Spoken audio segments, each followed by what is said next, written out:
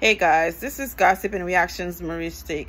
The story repeats itself over and over. We have our black man go have business with white, with other kind, go marry them, go have kids with them. Now when they're in trouble, they want the black support, you know.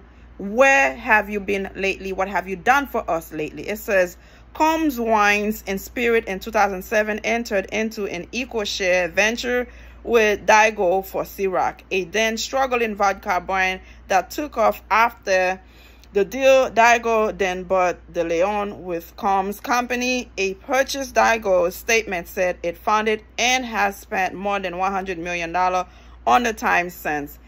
When I saw Ciroc, I thought it was for Sean P. Diddy. He represented it well. The marketing, everything he does, skyrocketing.